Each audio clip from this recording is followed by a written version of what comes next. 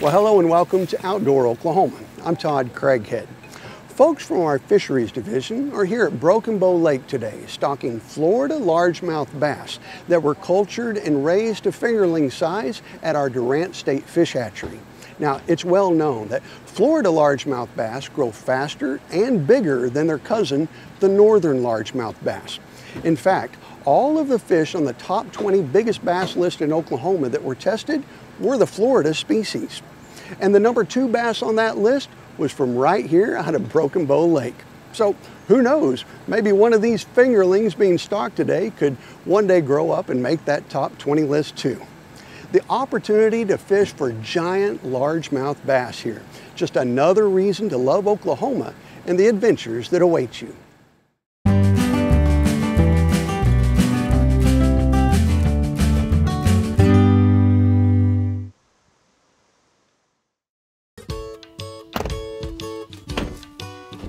All right, let's get the poles. Aaron.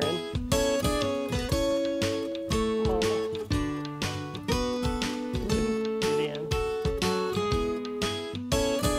As far as back as I can remember, my dad took me pond fishing, and it's been my most favorite ever since. It's one of the memories that I have of me and my dad fishing, and I prefer pond fishing over lake fishing, stream fishing. It's by far my favorite.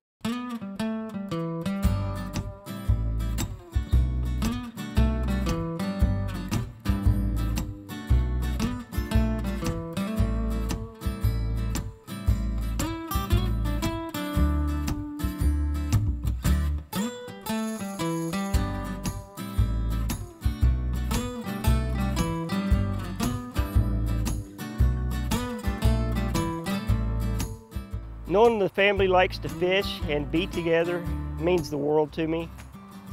There are so many families out there that the kids stay in their room locked up and hooked up to video games or laptop computers, and the parents don't really know what the kids are doing. The kids really don't care what the parents are doing in most instances. And at least this, we can stay together as a family. To me, it just makes us grow stronger and tighter together. As a mom, I value anything and any time that we get to spend together. So when it comes to fishing or movies or cookouts or whatever, it's nice to have everybody together. Your entire family to be together all at the same time is very, very rare.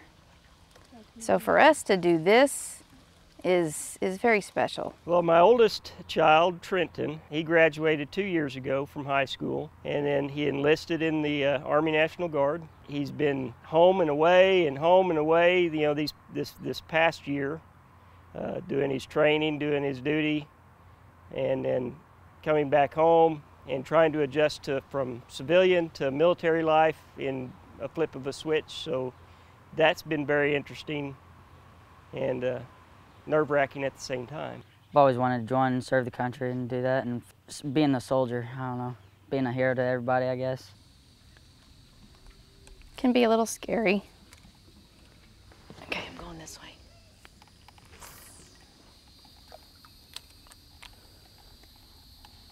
I'm just glad he's home. We tried to cherish every second that we had him home. At a moment's notice, he could be called away, called to duty. So the time that we have him at our house, we try to spend as much time as we can.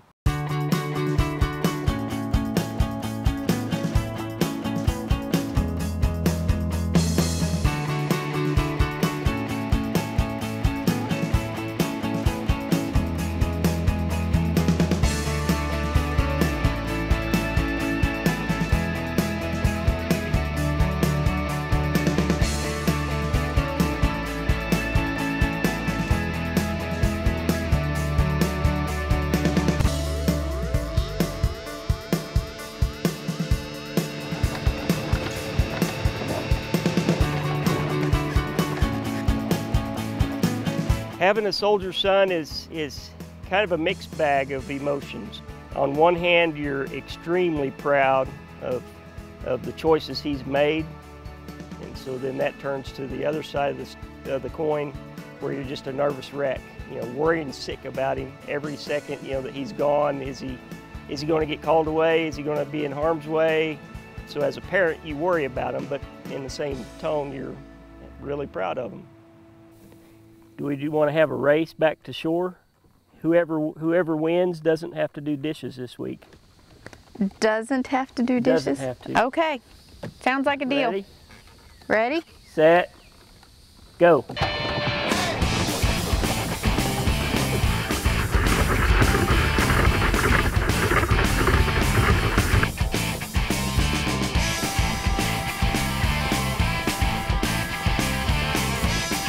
y'all going? The bait's over that way.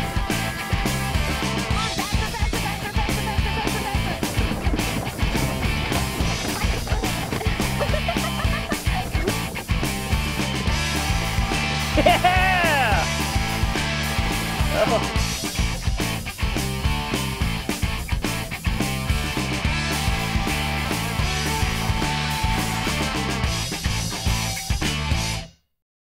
My name is Jerica Smith. I live in Broken Arrow, Oklahoma. When I was 10 years old, I decided to go hunting, and I got my own deer, and I decided I wanted to go hunting more, so I decided to look into archery. Every night I went around the house with a hat and I asked people to donate to my bow fund, but obviously that wasn't going to get me $700. One day I went with Dad on a car ride for some errands, and I brought a notebook and I brainstormed for some ideas, and I came up with a dog wash. Well, we made flyers, we went around giving them to people, putting them on doors, and pretty much when we went around, we knocked on one door, the whole neighborhood started barking up, so we knew which houses had dogs or not.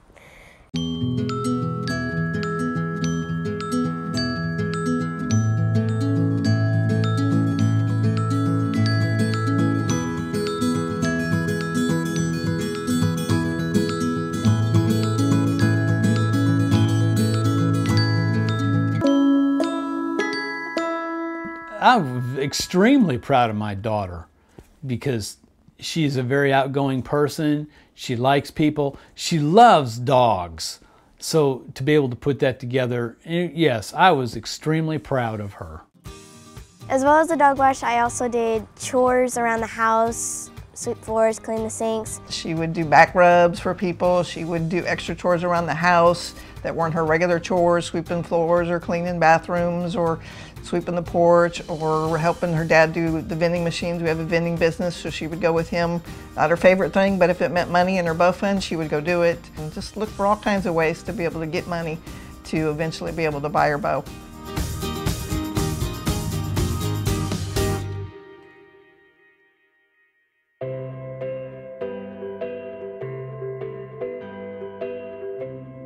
I made an exercise with a little piece of wood and exercise bars, and every night I exercised. Tried to get up to poundage because we had to get up to 40 pounds, and I started at 25.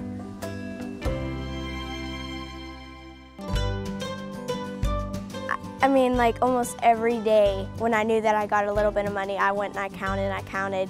And then when we decided to get the count and pound bow, we saw that we had enough money. And I just was bouncing off the walls.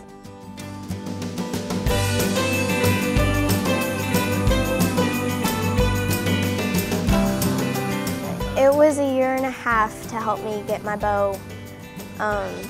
We only did one fundraiser, but they just helped me out a lot.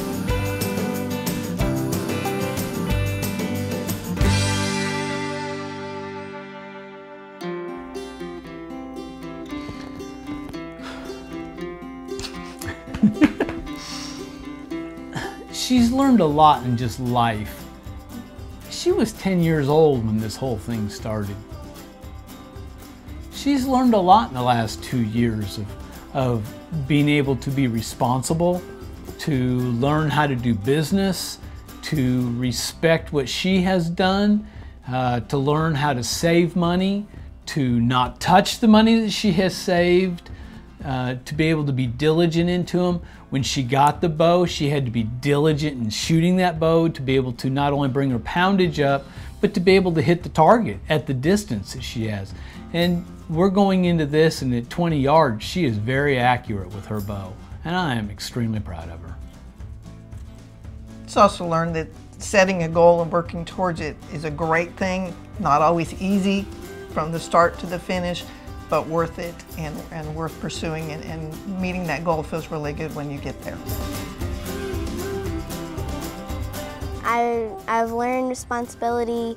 Everyone's telling me how proud they are, but I think I'm pretty much the proudest one of me. The happiest little 11-year-old alive.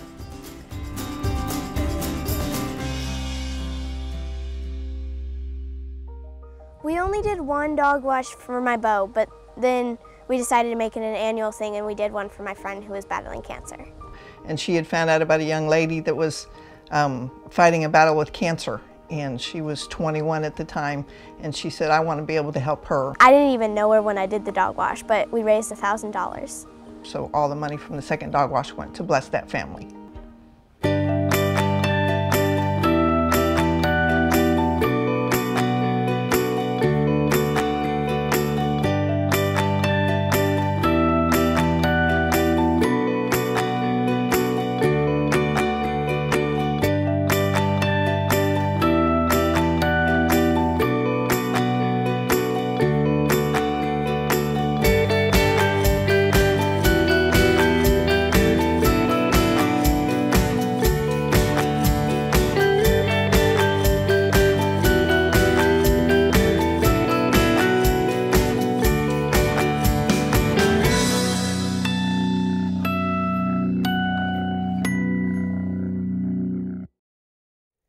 There's quite a bunch of bass in this pond. Mm-hmm. We hadn't ever fished in this pond. Yeah. Heard a lot about it. Haven't seen anything. It's the first time to ever fish it. It's like it's a pretty nice pond. It's good and clear. It's got nice bass in it. It's got some pretty good sized bass in it. Got some big ones in it too. Yeah. I mean, that one hit right at the edge of the water. Yeah, I've had two do that to me.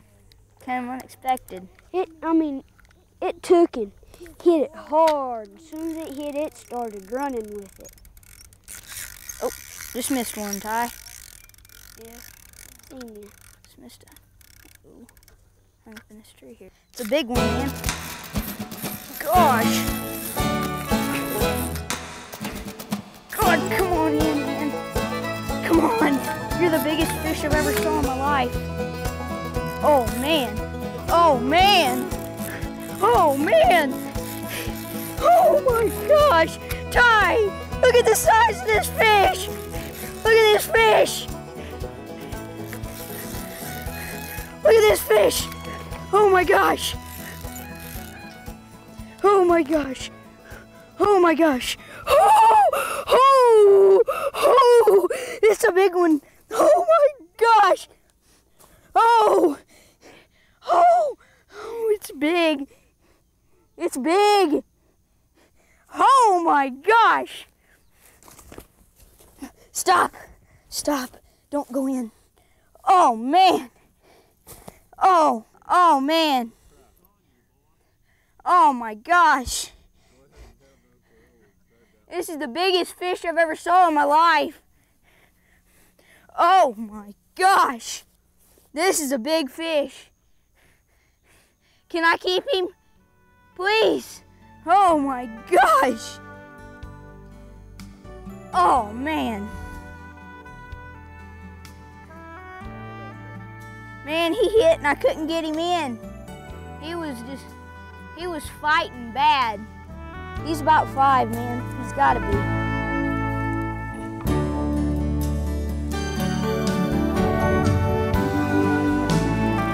got another big one, man. Oh no, that ain't as big as that last one. Why do you keep catching? Glad I'm sticking with this. I'm staying with this one.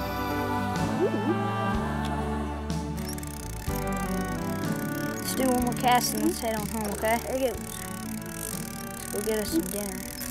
I'm getting hungry. Baseball practice wore me out. Okay? Yeah. That sure was a nice fish you caught today, Zach. Thanks, man. You caught a nice one too, man. That was a big old fish that you caught. I know. Heck, me and you at least caught 2 big ones. I remember one time when Okay, last cast. Hey, need help. Yeah, I don't want to leave. I mean, big guys have had fun today. Yeah, you too. When do you think we can come back to this pond? I don't know, but maybe we can talk them into coming back someday. Yeah, that's a nice pond, man. Yeah, maybe we It's can got a bunch of big bass. talk them into bringing us back tomorrow. Yeah. You forgot me. I wanna. All right, so we're out here at one of our first spots here. We're gonna try to locate a big paddlefish. Once we've located this big paddlefish, we're gonna go after it and we're gonna catch her. Once we've caught her, I'm gonna demonstrate real quickly on a real quick catch and release method to handle these fish and get them back into the water safely. That is crucial to the survival of these fish and to make sure that Keystone Lake or any other lake that has paddlefish continues this great fishery the Oklahoma Wildlife Department has made it.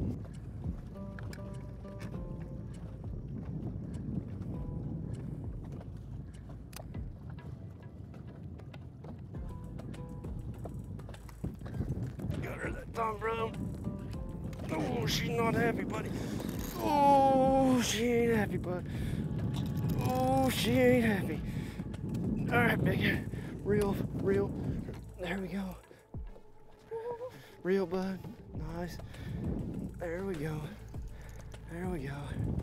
Got her. All right, keep her tight. Tight. That'll boy. Good job, Brody. Good job, buddy. You have to use a barbless hook. You're not allowed to have barbs on these hooks. We're using anywhere from 2.5 to 6 ounce weights, depending on how the fish are reacting from one day to the next. And the biggest thing is to keep that line tied at all times, because you've got a massive weight pulling down on a barbless hook. So if these fish get slack, that hook slides right out of them. I'm gonna actually help him out now. That fish took a lot of line. We're actually gonna chase it down. On the bigger fish, when I know they're over 100 pounds, keep that rod tip up, buddy. Keep it up and reel. If I know that the fish are over 100 pounds, I will, most of the time, I'll chase them down with the trolling motor. There's 2 reasons I like to do that. One that's real important to me is that by fighting that fish all the way from 80 yards out to 100 yards out, all the way back to the boat, it puts a lot of unwanted stress on that fish. The odds of survival obviously go down. These are very hardy fish, but anything you could do to help that stress of that fish out really goes a long way for these fish, especially during the summertime. The other part of that is if it does get fortunate enough to get away from us, I like the opportunity to maybe find that fish again, so I'll stay up on it with the trolling motor for those 2 reasons right there. Always be prepared to get that fish on board, have your scales ready, have your phones ready to take some really quick pictures. If you're gonna bring it aboard, make it quick, get that fish back in the water as fast as you can. Rod tip up, come on buddy, put that rod to work. Good. So that fish is gonna be in the 70-pound range there. I try to keep my out of water time to about a minute. If we can keep it under a minute, especially when it's hot, we've done it right. And a big part of that is just being prepared. When you bring it aboard, just be ready and prepared. So at this point, you want to keep a little pressure on that line, and these fish have a tendency to take off if I don't get them this first time. So I'm going to have him keep pressure on that line, just like that. There she goes. We're going to keep her right here. All right, buddy. Let's try this again.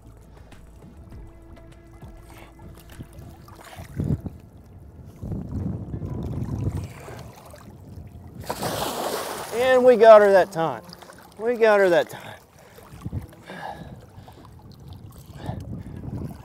And that's how easy that hook pops out. It just comes right out just like that because it's barbless. what we're going to do now is I'm going to bring her to the back of the boat, and we're going to go ahead and get our scales ready. So he's going to get his scales, and this is a good point. Leave them in the water, let them recover a little bit here. We're going to get our scale on. We're going to make sure it's in the right unit. And this is a good point if you're going to take pictures, to go ahead and have your phones ready. Have it in camera mode. That way when we get this fish on board, we're going to have her out as little as we possibly can. We'll get a quick weight, take a couple quick pictures, get them right back in the water. You're going to see that whenever we release this fish, the best thing to do is to take them and a nose dive straight in. You don't want them landing on their sides or on their belly. You just want to kind of get their nose pointing straight down. That way they get a good release, get back into the water. 99% of the time these fish swim off just fine. But if you ever see that fish up, it could be one of two things. It went under a lot of stress and it's still a little stressed out, or its air bladder could be full. What you're going to see when I pull this fish in, I give it just a second on the side of the boat, and it's going to put pressure on its belly, and you're going to hear the air come out of this fish. By allowing that air to come out of that fish, it's going to allow her to go back down to the depths of the water. So here we go. He's got the scale ready. This is the part where I kind of burp them a little bit. Come up. Sometimes you hear them burp, sometimes you don't, but I'll leave them right there for a second. This fish is actually going to be in the 80-pound range. So I'm going to bring her aboard. We're going to work real quick here. I'm going to have my rope ready to go for another girth wrap right here around the rostrum. I'm going to come up over the top. I'm going to take our scale. She's in the 80s. We're going to get a quick weight. 86 pounds. So we got an 86 pound. I'll hand him his scale. At this point, I would lift this fish up, hand it to somebody from this position. I just lift it up into their arms. They're going to cradle it, take a few good pictures, release her back in. But for right now, we're not going to take any pictures. So we're just going to get this 86-pound fish back into the water. So I'll release her, just coming off the edge. Remember, you want head first. And there she goes. And that's how it's done. Good job.